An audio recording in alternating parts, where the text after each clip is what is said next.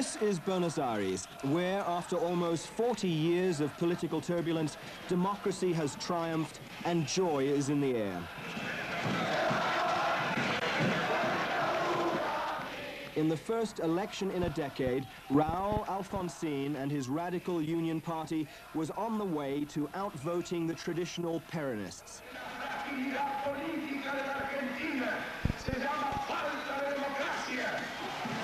For the first time since it was founded by Juan Perón 38 years ago, the Peronist Party was about to lose a free general election. And Alfonsín was poised to do what no other politician had been able to do in that time. He was about to break the mystique of Perón, who even after his death 10 years ago had remained the dominant figure in Argentine politics.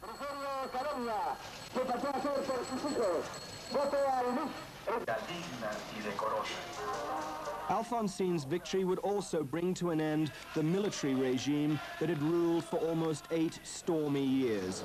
It was a regime that added a bitter chapter to the history of a country that has always passionately defended its sovereignty.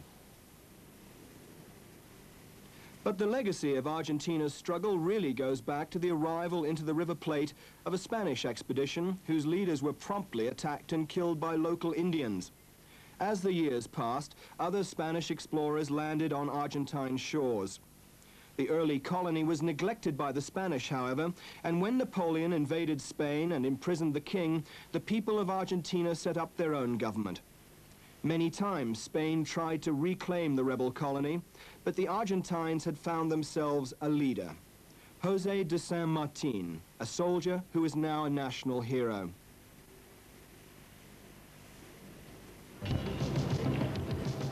But winds of change again have come to the South American giant.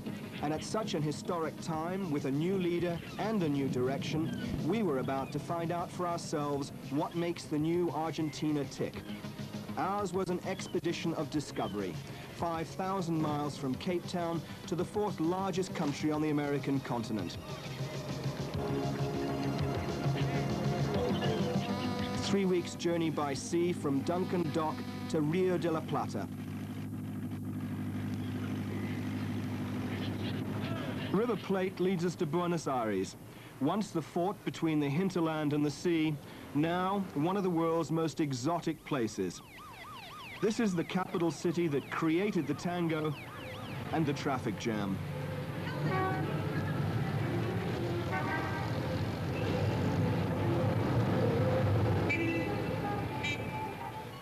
Here, 10 million people have an ongoing love affair with the city.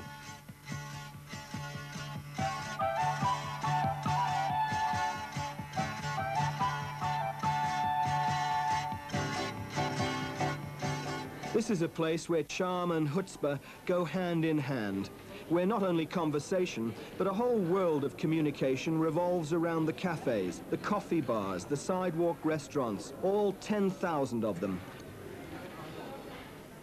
From the time of the Spanish conquest, Europe has played a big part in the human development of Argentina.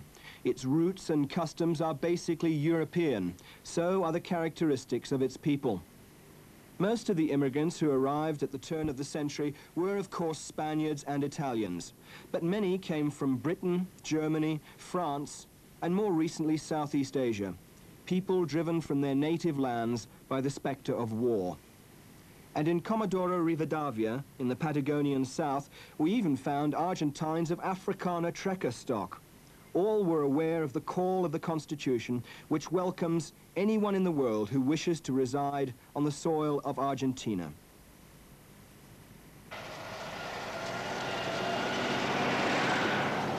Often they live in ethnic suburbs, each bearing the stamp of national characteristics.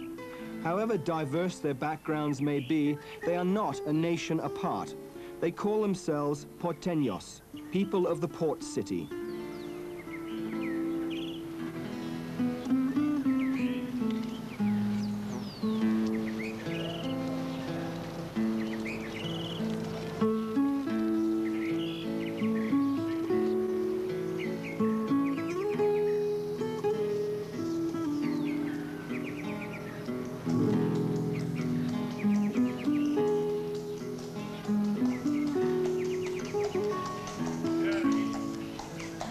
In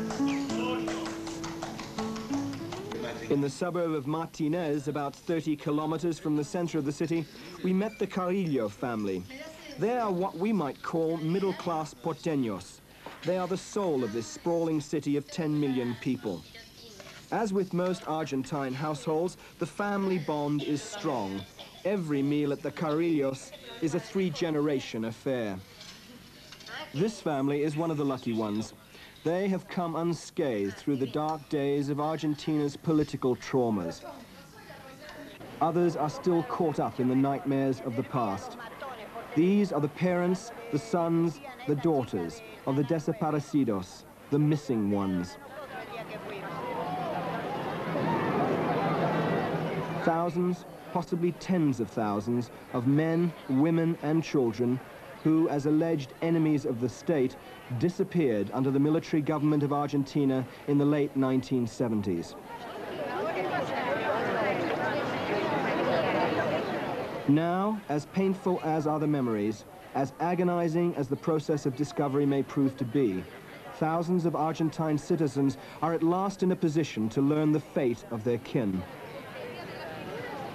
The confirmation of the worst fears about the thousands who went missing during the abductions is probably the biggest step Argentina is taking towards national rehabilitation. The country has been haunted for years by the nightmare of the desaparecidos. Even the new art of Argentina speaks eloquently out of an awareness of that grim past. This exhibition by one of the country's leading artists, Raquel Forner, is a litany of rage and remorse for the deeds that have been perpetrated in the ambiguity of so-called national interest. Her forms are grotesque and primitive, reflecting a grey, disillusioned earth.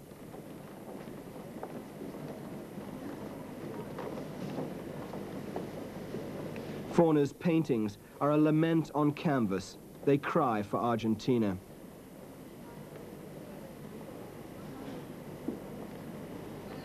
However, that was yesterday. Today, Argentina is in love with the future, and the future rests with the young people.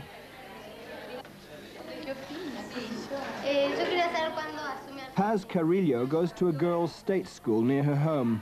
Here, as it is throughout the country, education has always remained a national priority, which is why Argentina can boast a literacy rate of 94%, certainly the highest in Latin America.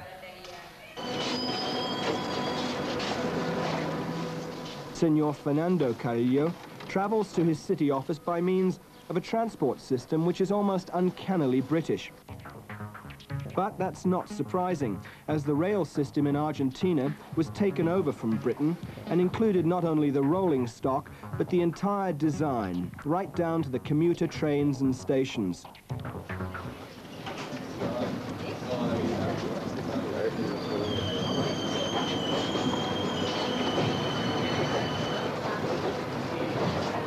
The underground system could be the London subway, except that here, each station is the responsibility of a provincial authority.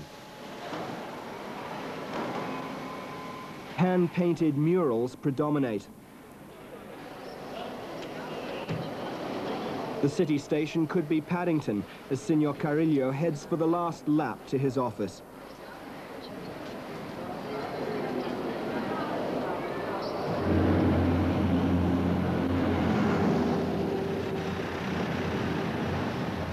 The choice is either by bus or taxi.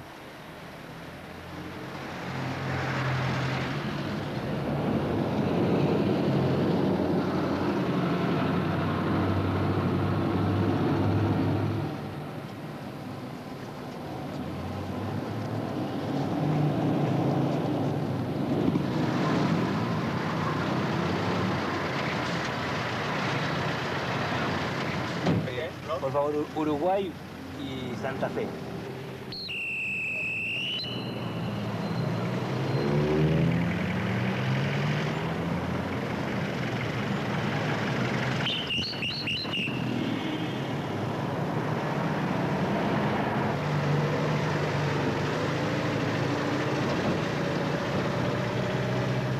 Traveling by cab in Buenos Aires is fine, so long as you do not look out of the window. It might spoil your day. The rules of the road in this city have yet to be written. The general pace appears to be a headlong merry-go-round. Officially, it's described as a happy nonchalance. And yet, astonishingly, there are very few serious road accidents here. The theory seems to be that the wilder you drive, the least likely you are to collide.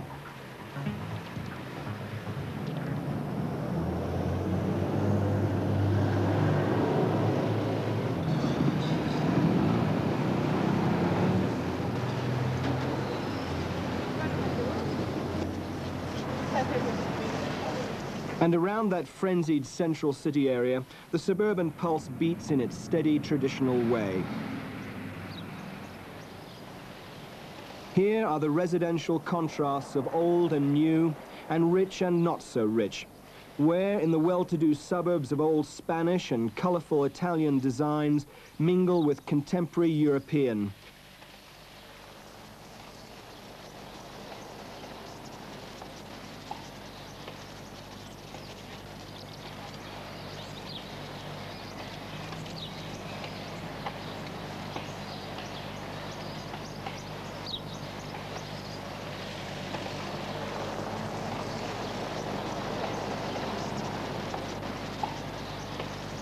This is where antiquity has its price, and history is padlocked against intruders.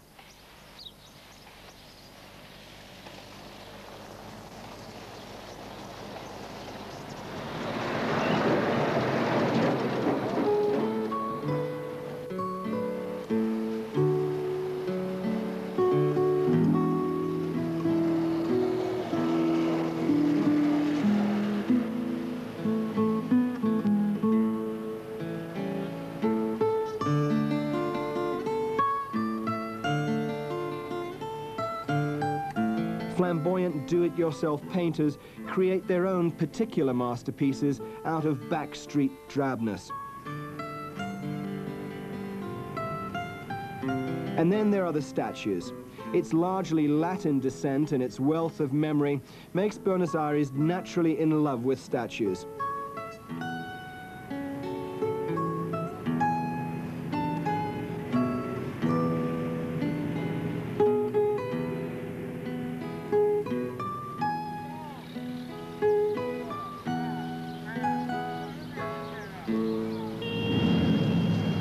This is where the love affair really blooms. This is the time of the levanta, the pickup, with all the panache in the world, when the young porteños parade with their sweethearts and friends, and for a while, the streets of Buenos Aires are theirs as they go into a ritual that's as old as Adam and Eve.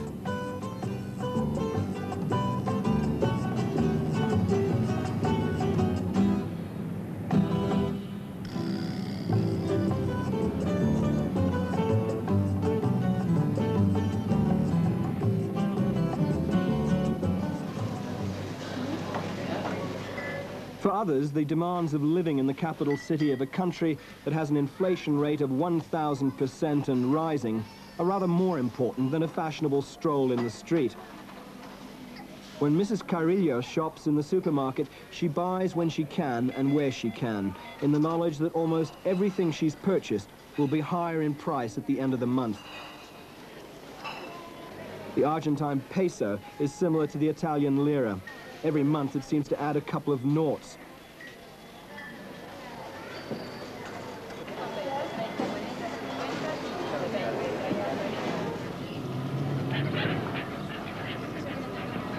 Even at the vegetable market, she has to watch the prices rise almost as fast as she can raise the money to buy the goods.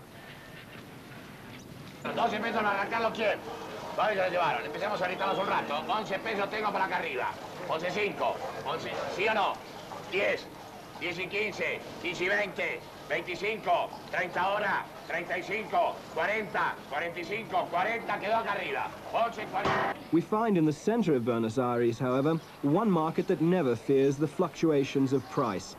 This is Argentina's long-standing hallmark of success, the cattle auction.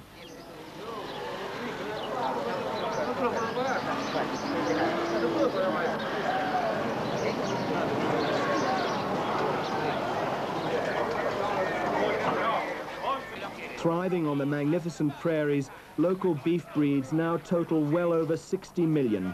Meat exports, principally beef and its subproducts, have by long tradition been one of the pillars of the country's overseas trade. But it was the advent of refrigeration to Argentina more than 100 years ago that changed the country's pampas cornucopia of cattle and agricultural produce into real wealth. An industrial new world began to rise on the foundations of the old. Buenos Aires was the focal point for this change, and today the city reflects the architectural influences that its progress absorbed. We can see that the first notable impact was that of the French.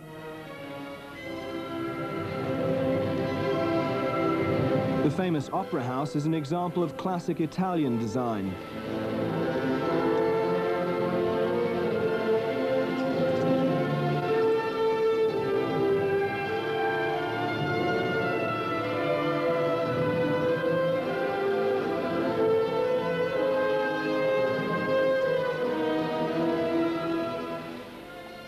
Today in Buenos Aires, skyscrapers of concrete and steel announce the affluence of Argentina, while the architecture of the past remains constant as a reminder of its cultural legacy, and while the citizens of the city go about enjoying their wealth with healthy Latin enthusiasm. A nation of horsemen, the Argentines are great lovers of turf racing, a sport with which they share close ties with South Africa.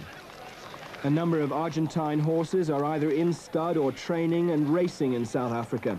And in the current racing lineup, one of the best fillies that we've ever seen, the winner of the 1983 Durban July.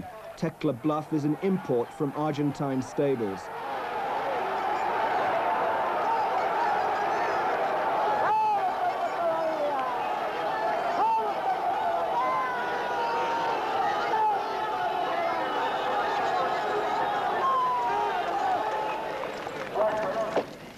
Here's a game which is as close to the Argentine character as the gaucho is to the pampas.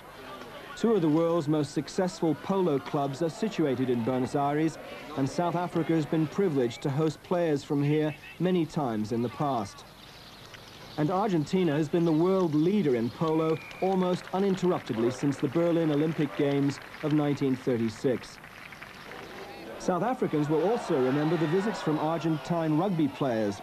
The national side, the Pumas, first hit the headlines with the 1965 tour of South Africa. And several players, particularly that likable halfback and captain Hugo Porta, have earned recognition as top internationals. But these lucky porteños of the capital, however, are also close enough to the sea to indulge in luxury sailing from Buenos Aires Yacht Basin, which is a major berthing facility for international sailors on the intercontinental yachting lanes. But it seemed ironic to us that there appeared to be such wealthy indulgence and good living in a country that has an unemployment rate of 15% and a foreign debt of about 35 billion rand. But for rich and for poor, the single most binding force is the church. Although some churches in this predominantly Catholic country have become status symbols in themselves. There's a 10-month waiting list for marriages in the ancient church of Santissimo Sacramento, one of more than 200 Catholic churches in the city. Most of the ornaments in this church are made of solid gold. Freedom of religion is a constitutional principle in Argentina, where even the most humble of church buildings are fine examples of early Jesuit, Italian, and other European designs.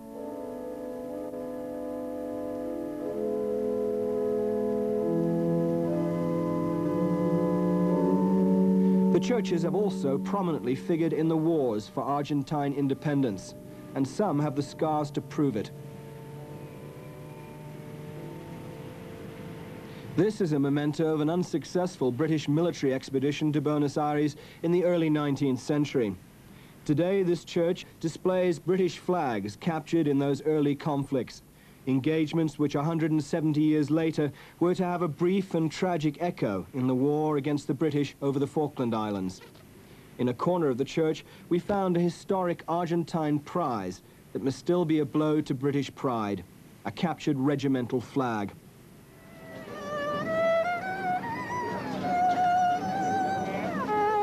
But all this does not detract from the love affairs that flourish in the city streets, the parks, the shopping arcades, the coffee houses, and the flea markets. These bargain corners for bric-a-brac of every description are always bustling with life and instant entertainment, well worn though it may be. Not the last tango in Buenos Aires, but maybe one of the oldest.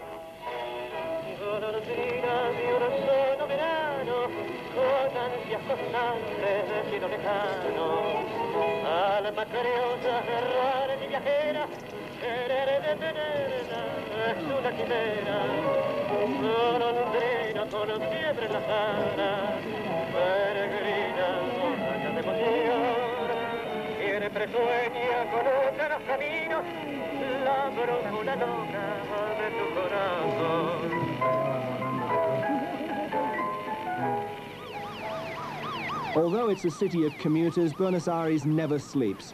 When the offices close and the sun goes down, the porteños and the tourists come out to look around the shops and maybe grab a quick snack. 10,000 restaurants and coffee bars begin to fill.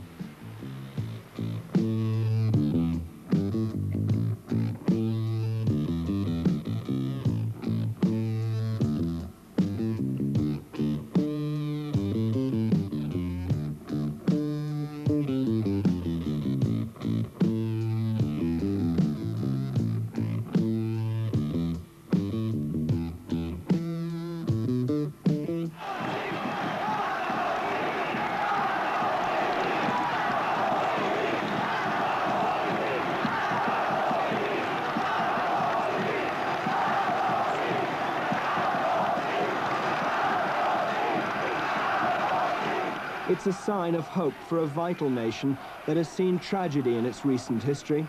The most immediate problem now for the new leadership is the country's growing international debt. So there is new life and love again in the capital city of the Silver Nation. And we can only hope that this man called Alfonsín might make the love affair last.